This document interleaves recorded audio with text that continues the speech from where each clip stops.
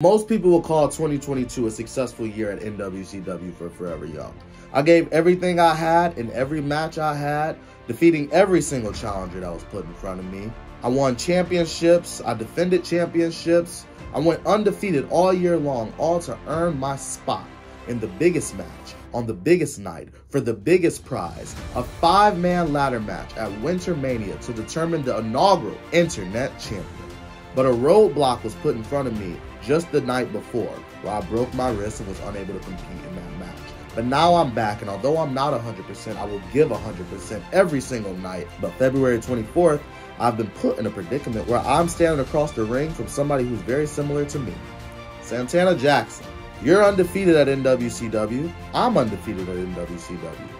You want the Internet Championship, I want the Internet Championship. You fight for the people, I'm the people's champion. So February 24th, I will see you in the ring and I will defeat you in the ring because you are just a roadblock on my journey to becoming the Internet Champion. And in case you forgot